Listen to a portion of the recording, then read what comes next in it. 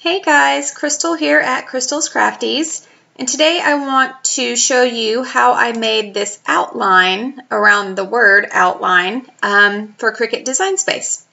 So you can't do this within Cricut Design Space itself. Cricut just doesn't have that functionality yet. I'm sure one day they will. So I want to show you an outside source to do it. You're going to need Inkscape. I just came to Google and typed in Inkscape download. It's going to pull this up right here. Just click that and it will take you to download whatever, if you have Mac, if you have Windows, you just download whatever version you need. It's a free download. It's quick and easy, so go get Inkscape. Okay, once you get Inkscape, you can do everything from within Inkscape and then transfer it to Cricut Design Space. I've already got it here, but I'm going to show you exactly how I did this. Let me just move this out of the way. It's down here at the bottom and I can scroll back to it if I need to. Okay, so here's my workbox in Inkscape. Yours might look different. I've got some customized settings over here on the side. If yours doesn't look like that, don't worry about it. I'll show you how to get to the things that you need. Okay, so first of all, you want to pull in some text. This is your text tool. Just click it and then click anywhere on the screen to type out your word. Okay, so there's my word outline. It's going to come up in just a standard font. You can change that up here. Once you're done typing your text, you can come up and change the text as long as you are still in this text format. If you click out, like if I come to my selector tool where I can now click on this, well, I can't come up here and change the text anymore. If I come back into the text format, now I can come change the text. Let's see. Let me click. I had this in, I don't know what I had this in for this example. Let's use, we'll use this.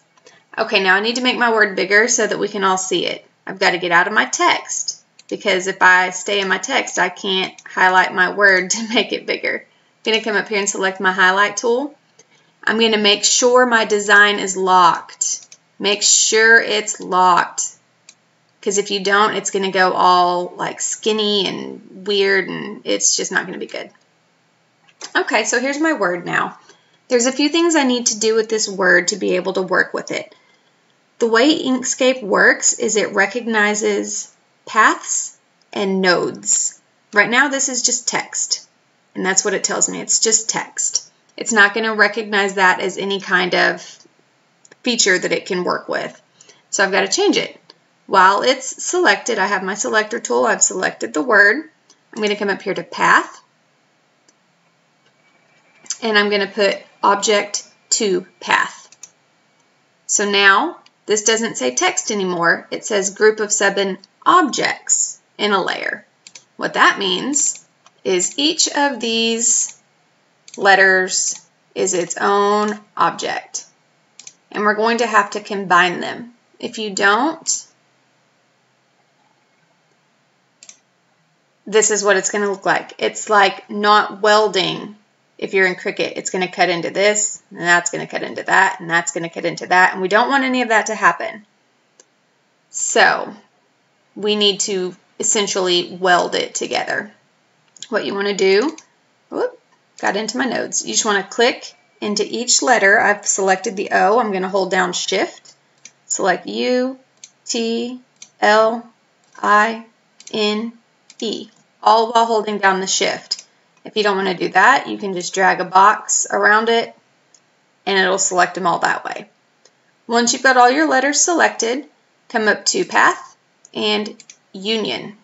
Now, if I show you that different view, you can see it's one word now. They're not separate letters anymore.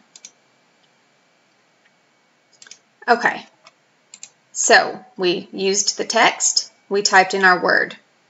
We went to Path, Object to Path, then we highlighted and selected it all, and we went to Path, Union. Now we've got a united path. Here's where we start to make our outline. Okay, Now that it's all united and that it's all one path, it says just path, not seven objects, we're going to come to path and linked offset. Now you notice my cursor changed and I got this little diamond up here. That means I'm working in my nodes now. This is my node tool. So that you can see this, I'm going to change the color. I'm going to just come down here and click red. And now when I make this outline, you're going to see it show up in red.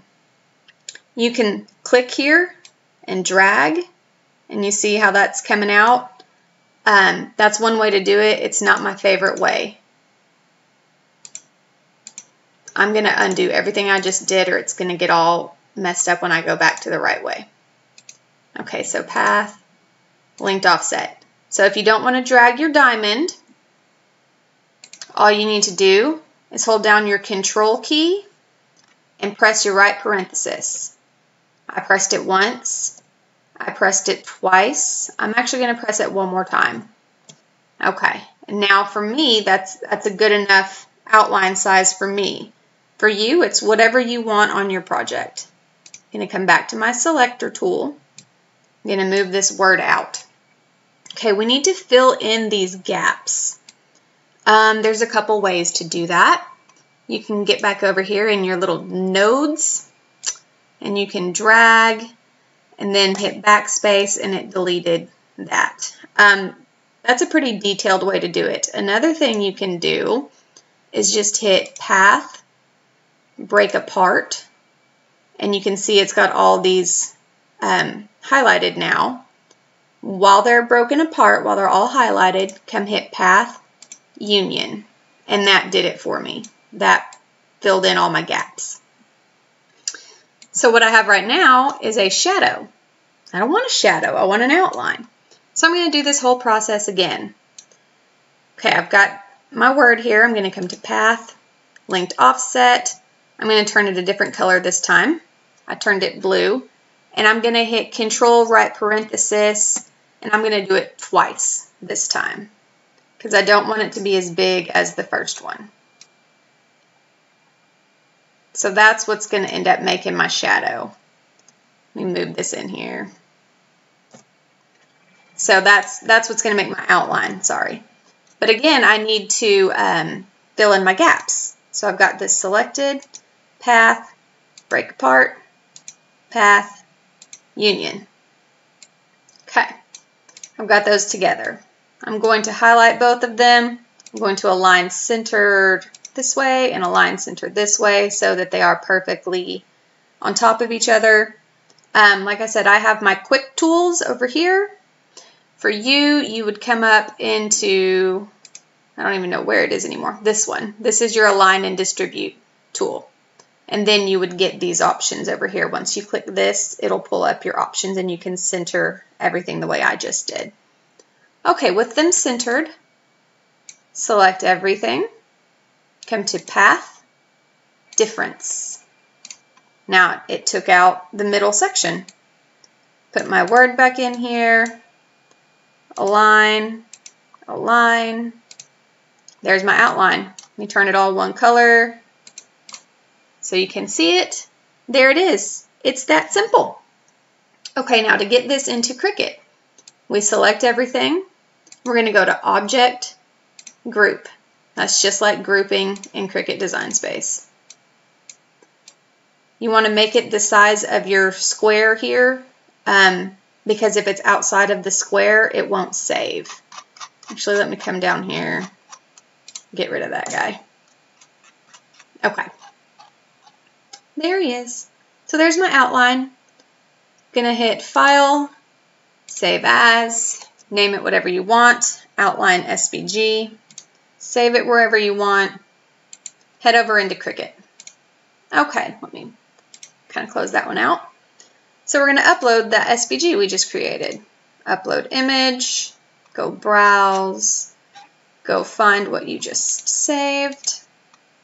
There it is. Yep. Bring it into Cricut. Yay, there it is, all done.